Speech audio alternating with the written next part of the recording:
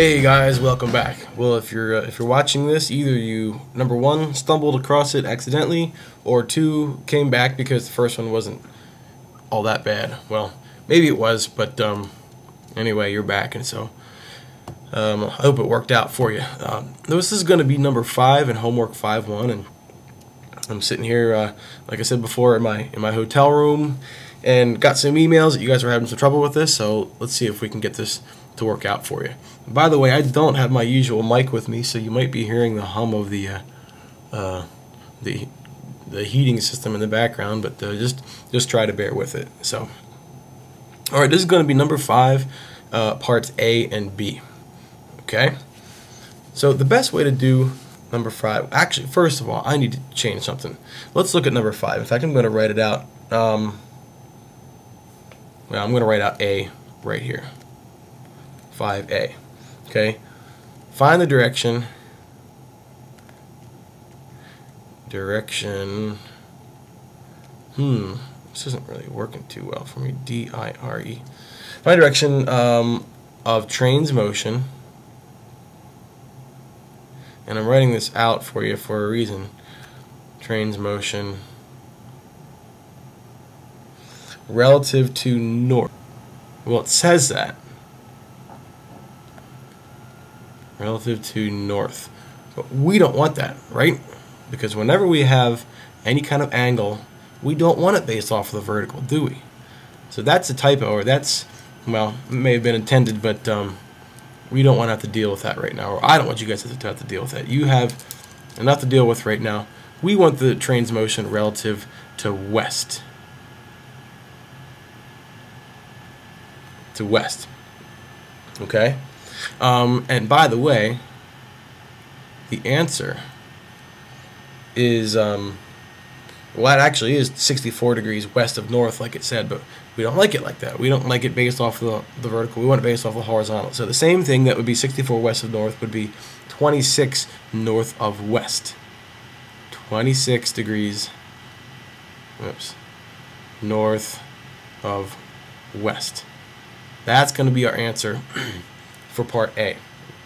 And so we want it to say relative to west, not north. So go ahead and make that change and then change the final answer as well. That's what we want it to be. Okay.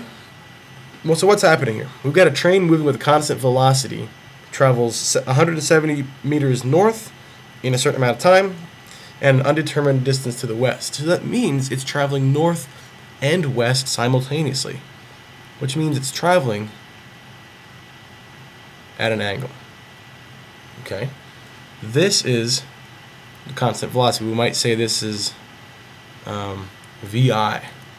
Okay, V initial in that direction. It's not VIX, it's not VIY, because it's in neither direction, or it's not VI north or VI south. It's simply VI. It's that vector, you might say. That's 32 meters per second. All right, and we don't know how far west it went in a certain amount, in that amount of time. Okay, that's west, going that way, and it went a certain distance north. But we do know that. Okay, it went how far north? It went 170 meters north. And it did that in 12 seconds.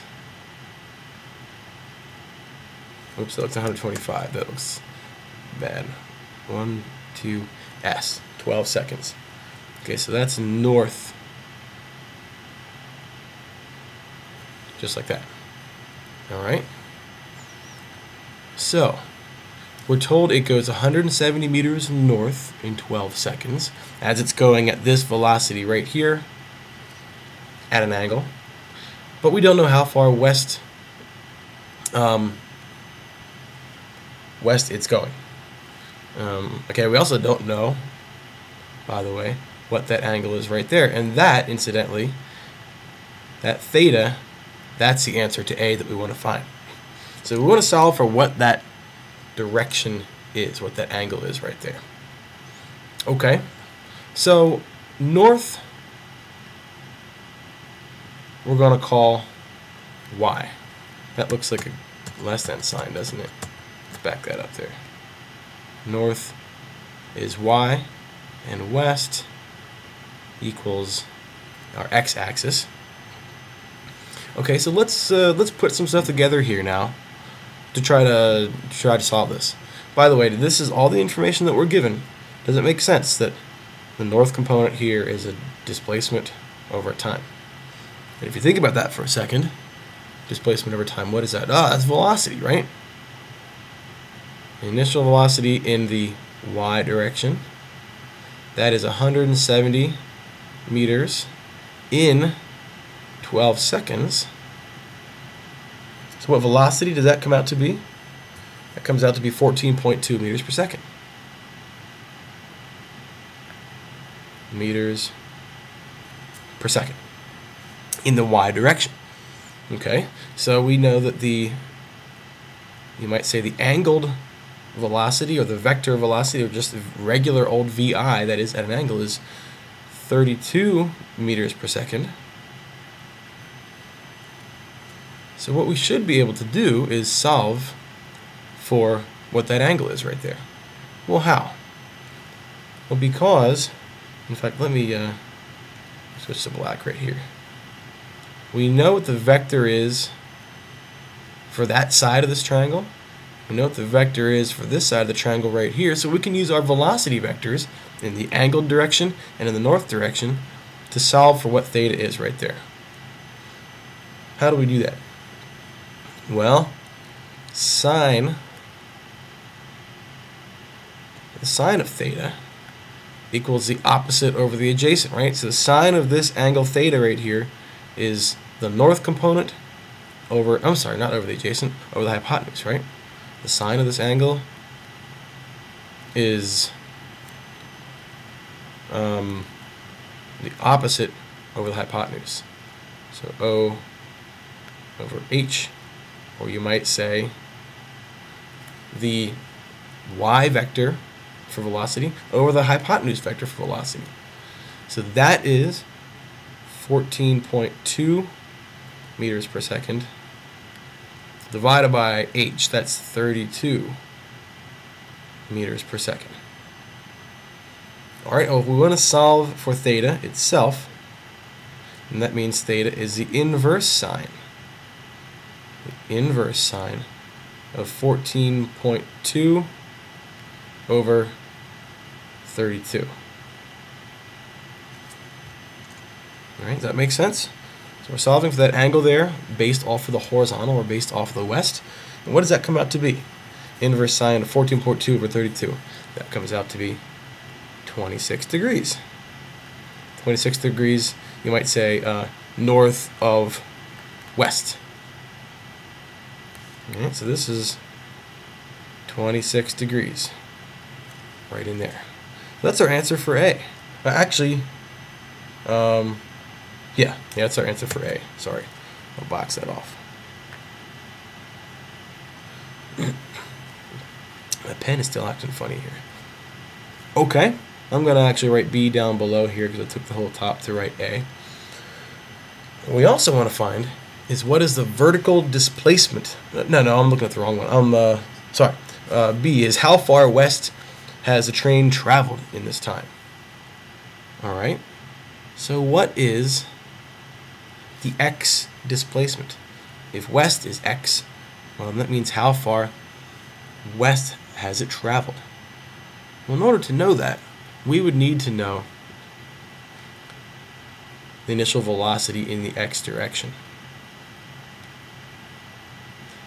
And do we know that? We don't. We know you might say the regular old initial velocity right here at an angle. We know the y component of velocity, but we don't know the x direction velocity. But we can find it out, right? We can use a Pythagorean. If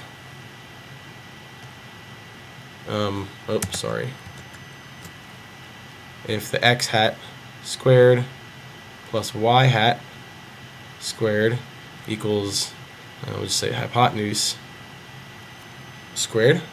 All right, we want to solve for the x direction. So x, well, let's subtract y squared from both sides. The x component squared equals the hypotenuse squared minus the y component squared. So if we solve simply for x,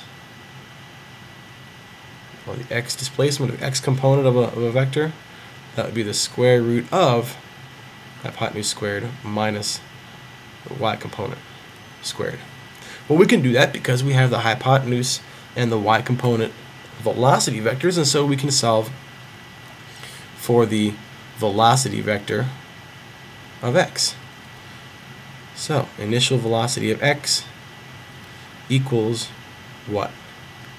That's the hypotenuse velocity, or simply vi squared. That's 32 meters per second squared minus the y component squared. What's the y velocity? The y velocity is 14.2, right? 14.2 meters per second. That value squared as well. Okay? So subtract 14.2 squared from 32 squared. Take the square root of that, and we have our initial velocity in the x direction. Which is what? That's 29 meters per second. So we use the Pythagorean, use the two sides of this triangle right here, to solve for what the velocity was in the x direction. Great, so are we done? Well, no, because we need to use that in conjunction with time, which, what time are we given here? That's 12 seconds, right? T equals 12 seconds to find our x displacement. That's what we want to find out. Well, okay, if velocity is displacement over time, then that means our displacement equals velocity times time. And we can solve for that down here. So our displacement in the x direction, how far has it traveled? That would be 29 meters per second. That's our velocity in the x direction. 29 meters per second times time, which is 12 seconds. And that, my friends, gives us a x displacement of 348 meters. That's how far west it's moved. So that's our x displacement for part B. Part A was what is the angle of that, you might say, VI from the horizontal, and we got that too.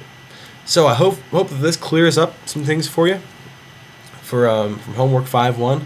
I hope that doesn't mean that homework 5.2 is going to be that much harder for you, but there are some videos to walk you through that as well. So give these a try. Shoot me an email if you have any more problems, and I'll see what I can do for you. In the meantime, take care.